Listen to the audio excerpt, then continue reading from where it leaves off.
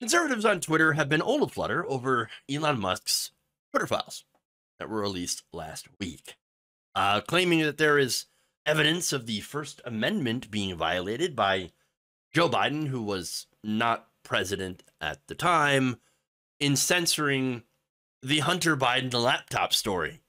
Yes.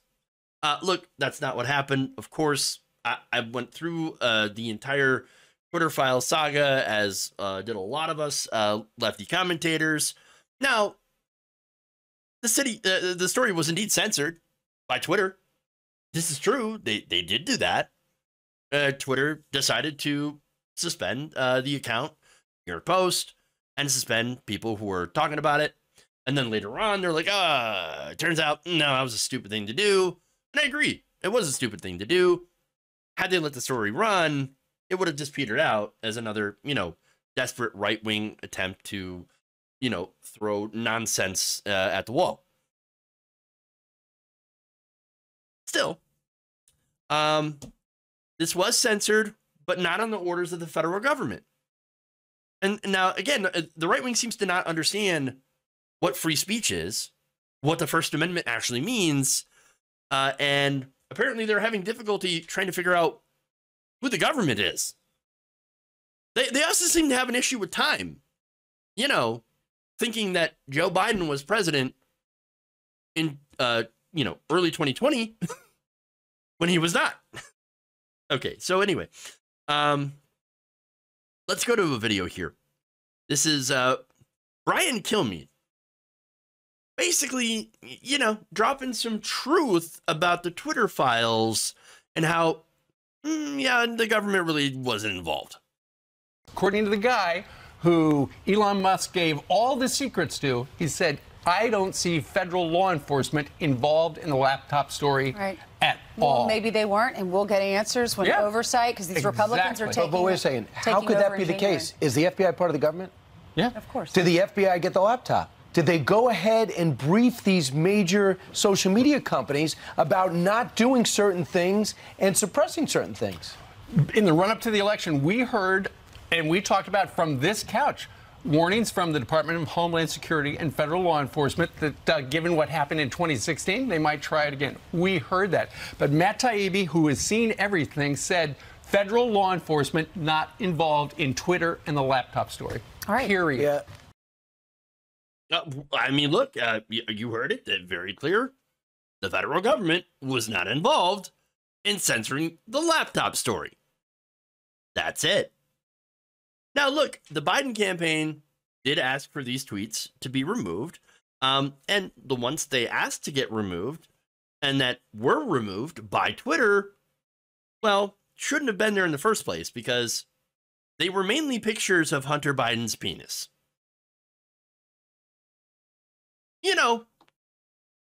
Maybe not something you want to have on your platform. Tallywhacker. Tighten up my meat. You don't want that. You don't want that. I'm pretty sure that breaks Twitter's terms of service against revenge porn. That's what that is. So, look. This didn't get mentioned, by the way, in this segment, but the Trump administration had also asked Twitter to remove certain tweets and stories, and had also had their request granted, and that was mentioned by a Taibbi as well. So you could argue then if anybody in the government was involved in censorship, you could say it was the Trump administration because Donald Trump was president at the time. And who was running the FBI at the time? Well, that would be a Trump appointee, Christopher Wray. Well, I don't understand. I thought it was the Biden administration that was using Twitter to censor conservatives, because that's what they keep saying. And it turns out that's not the case at all.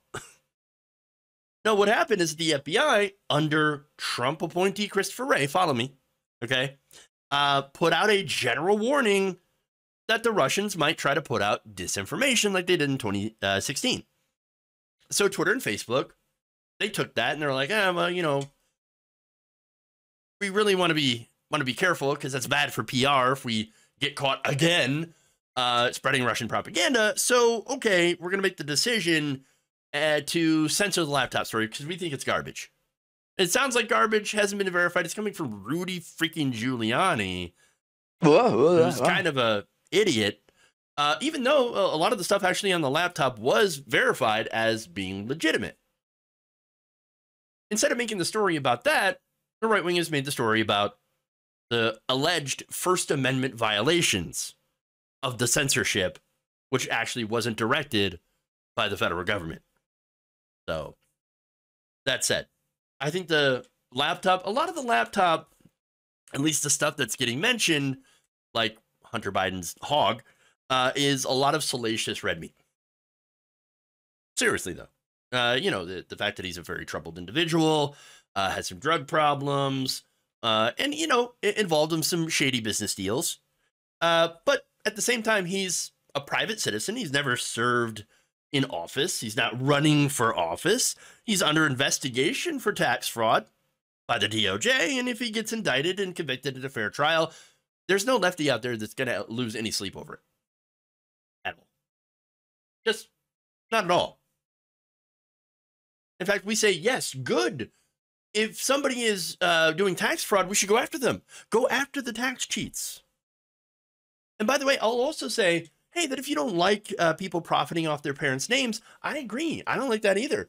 I don't like that Hunter Biden made you know, tons and tons of money, millions of dollars, off profiting off his dad's name. I also don't like the fact that Ivanka Trump and Jared Kushner got billions of dollars, $2 billion, from Mohammed bin Salman. Mohammed bin Salman, who murdered, or I should say, who ordered the murder and dismemberment of a Washington Post journalist. And of course, Ivanka Trump, who had met with President Xi when, again, her father was president, in a private meeting, and was able to get special patents worth lots and lots of money for her to sell her goods in China. This was amidst a trade dispute or trade war with China at the time. And by the way, those two did it when they were White House advisors. Which again, Hunter Biden was never a part of the government.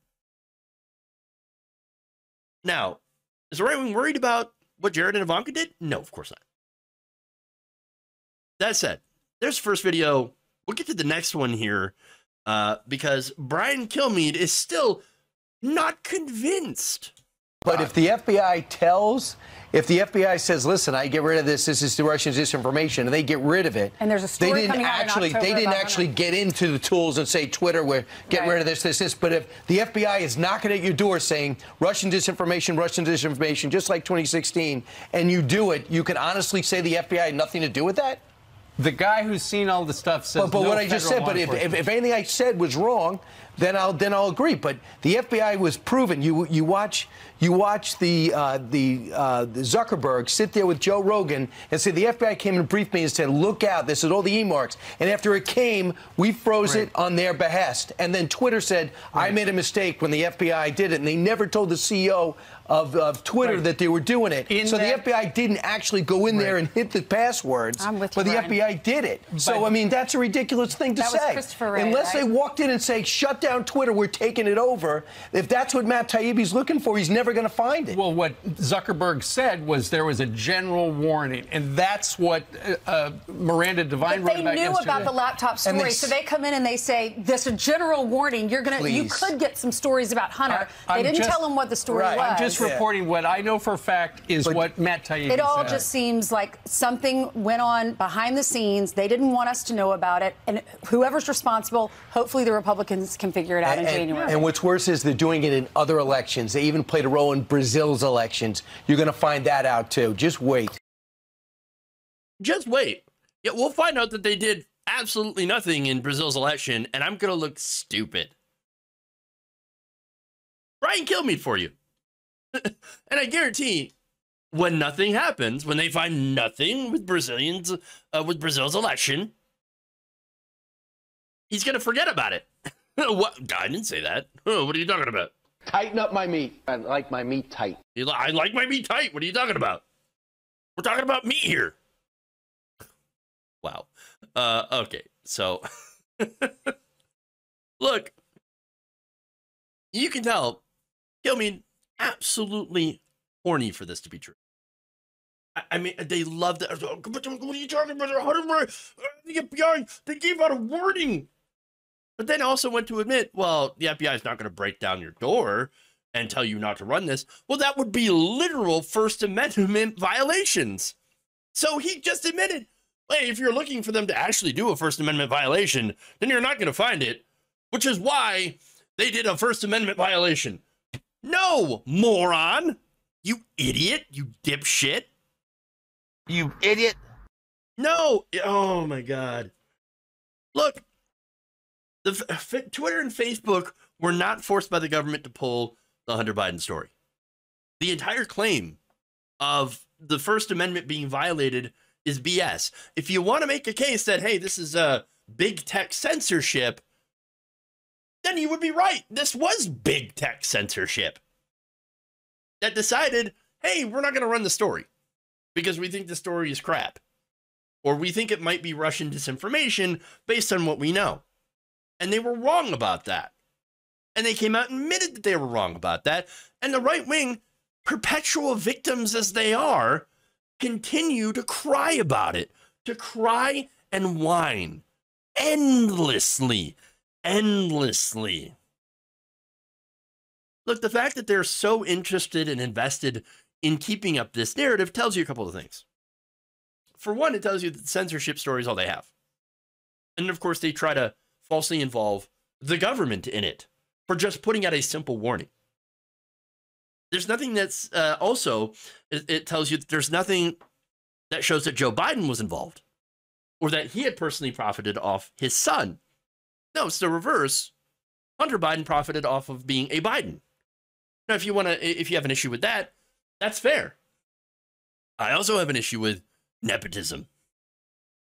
But they also believe that for some reason, had the story not been censored by Twitter, then it somehow would have changed the election.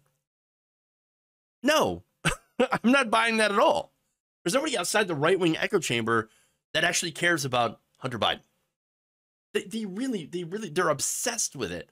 Like, oh, if only the truth about Hunter Biden would have been revealed in the election, it would have cost Joe Biden the election. Really? We were voting for Joe Biden, not Hunter Biden, in case you were wondering. Again, the whole thing is absolutely ridiculous. Absolutely ridiculous. But let's go to why the Twitter files were released anyway. So Elon Musk, again, buys Twitter, a $44 billion midlife crisis buy. Let's be honest about that. $44 billion of divorced dad energy right here. And he's like, oh, God. Oh, this was a disaster. I probably shouldn't have done this. All right. I know. I need to find a way to make my platform more valuable. I know. Let's reach out to Matt Taibbi, who apparently didn't have anything better to do. Even though, Matt Taibbi has had some excellent, great journals. I have one of his books. They're sitting on my bookshelf. He has to do some great work. And now Elon Musk, the second richest man in the world, reaches out and says, I got conditions. But if you meet those conditions, and, Taibbi doesn't tell us what those conditions were, but you can do an exclusive. I'm going to give you documents here that, by the way, nobody at Twitter decided to destroy or take with them, because I apparently didn't think it was a big deal, right? That it was going to be anything that's scandalous. So that, again, tells you something, right? And we're going to give it to you, and you're going to go through them, and then you're going to give out the dirty deets, which in reality, Taibbi didn't find anything dirty. Other than, Twitter, they just didn't like the story. They thought it was crap. That's it. Now, Musk, again, just did this because he wanted to distract people from how he's basically created the platform. To give him something special for his new right-wing audience as he has cultivated by being basically a reply guy. I mean, you look on Twitter, if you're still there, look at Elon Musk and who he replies to. Nothing more than right-wing trolls. That's it. That's his audience. That's his bubble now. So, I mean, that's who he hangs with, and that's who he's trying to woo and keep on the platform. Because he thinks he's going to somehow make money from it, from having this as a Twitter exclusive. So, publicity stunt. Okay? Look, the real conversation about this that could be had if we're having something substantive here is how, hey, maybe we shouldn't have corporate monopolies. Maybe corporate monopolies are bad because they do lead to the censorship when it comes to Twitter, which is supposed to be a town square, right? Now, unfortunately, the right wing has twisted the idea of censorship as into, I really just want to say the N-word, and it's censorship if you ban me for saying it. Or, I really want to, attack and bully transgender people to the point of where they commit suicide, and you won't let me do it, so that's censorship. How dare you censor me from doing my targeted harassment campaigns? That's censorship, free speech. What happened to free speech? Free speech doesn't exist on private corporate platforms. If you do want a town square, then maybe you might want to think about, I don't know, breaking up these tech companies and instituting maybe something that is a public forum that is protected by free speech to go along with these, smaller media companies, social media companies, as a place where, your free speech is protected. That's just one idea. And I'm sure there are plenty of other ideas on how to do an actual free speech conducive platform that doesn't have so much power over the town square. That said, if you agree, then we could work together. Have them broken up by antitrust laws and prevent them from gobbling up other companies. Maybe even countries. Who knows? So, some of these corporations are worth more than a small nation. But no, if your only interest, though, is dunking on Hunter Biden, or I guess really desperately trying to see his hog, or standing rich people like Elon Musk for a little bit of attention, ooh, daddy, well, then we know you're not actually interested in free speech or fighting against corporate censorship.